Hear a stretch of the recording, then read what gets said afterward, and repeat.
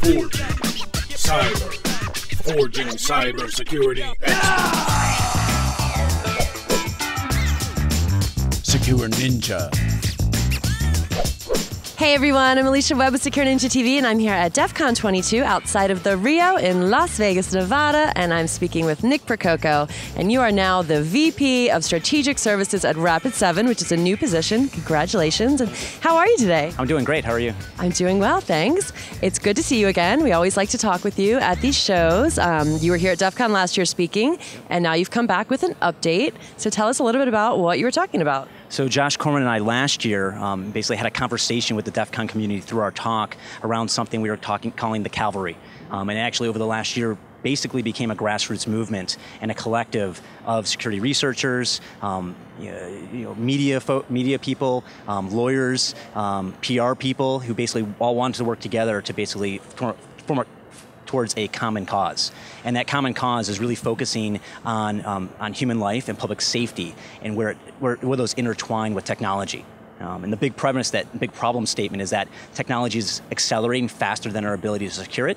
And so we're basically forming and connecting people together and trying to motivate researchers and motivate manufacturers to really collaborate in order to improve products and protect the public. Do you feel manufacturers are aware of the importance of this collaboration? I think some of the manufacturers, the more mature ones that you're aware of, that from a consumer device standpoint, people like Apple or Google or Microsoft obviously are very mature in their ability to collaborate with researchers, to be able to intake vulnerability reports to those, on their products, and then work directly with them in order to solve problems. I think once you get beyond really the core manufacturers of the well-known consumer products and you get into things like the lesser-known IoT vendors, you get into the medical device manufacturers, even the automotive manufacturers, it gets a little murky. I think in some sense they're aware that safety and security is an issue, but there's not really maturity in how they handle issues. And they certainly don't have open collaborative dialogues with researchers. Right. There's no bug bounty programs for Internet of Things devices. There are no bug bounty programs for automobiles. And so as a researcher, if you don't have a connection, you're not able to collaborate, you run into a brick wall, and then sometimes you can run into a legal wall, or even a wall that's a prosecution. And so our goal is to try to open the dialogue between the various groups. We're forming a 501c3 educational foundation, which some of the big deliverables will be summits, where researchers, manufacturers, lawmakers will be invited together to talk about the issues and collaborate collectively rather than being on different teams. Cool. Yeah, no, that sounds like a great idea. Do you think that over the past year, manufacturers have gained in awareness, but also taken measures, started putting security measures in place for their devices? I think we're seeing some momentum. I think if you specifically look at one car manufacturer like Tesla, they actually have an open disclosure policy published on their website. That's very different than many manufacturers out there. So that shows that Tesla's obviously very proactive, very progressive compared to their peers. And I think this is a long road. Within the Cavalry, we don't think that the world's going to change next year. This could be a 5, 8, 10-year drive in order to get everything to where it should be, but eventually we'll get there. And from our perspective, it's if we don't do it, maybe no one else will, and then 10 years from now, we'll be having the same conversation that we really need to do something in order to get in front of these issues. Right. So you've set the ball rolling. That's a good start. Yeah. Now, last year at DEFCON, I talked to you right after you gave your talk, and I know you had a really good response from the crowd. It was like standing room only. This year, what kind of response did you get? It was just as impressive. Josh and I were very excited by the turnout. Lots of people attended, especially at 10 a.m. on a Saturday morning, right after all the parties were probably wrapping up just a few hours before. And then one thing, even when we explain to the audience, when we communicate with the DEFCON audience, they're only a fraction of who we want to communicate to.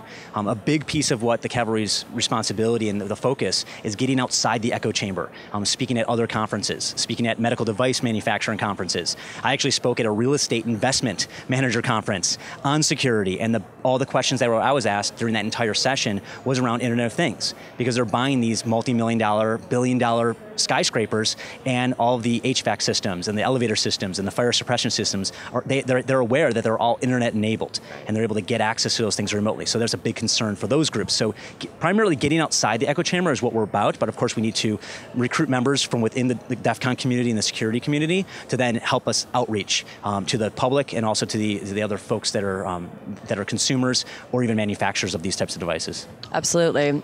Yeah, get people on board. And speaking of the cybersecurity community, opportunity. You actually have your own trade show now in Chicago. Tell us about that one. Yeah, it's called ThoughtCon. It'll be next year, May 14th and 15th, 2015. Excellent. And it's going to be our 6th year. We're expanding it from one day. It became a really long one day with all the preparation, and so we're expanding it from 1 day to 2 days. And so this year it'll be Thursday and Friday, and every single year after that there's been a B-side Chicago.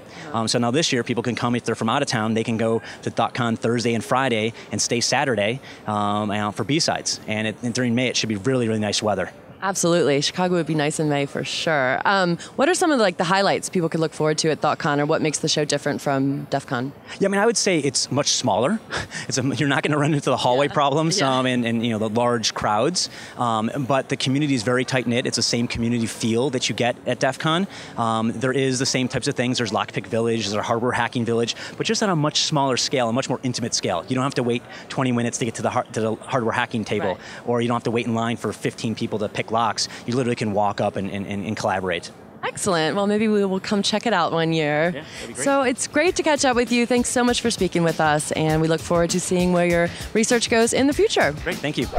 All right, thank you so much for watching. Make sure you subscribe to the YouTube channel SecureNinjaTV so you don't miss anything that we're shooting out here at DEFCON 22. Also follow us on Twitter and like us on Facebook. I'm Alicia Webb. Thanks for watching. Secure Ninja TV is brought to you by SecureNinja.com, a world leader in cybersecurity training and certification. Our master instructors will help build you into a highly skilled and marketable security professional. Secure Ninja, forging cybersecurity experts.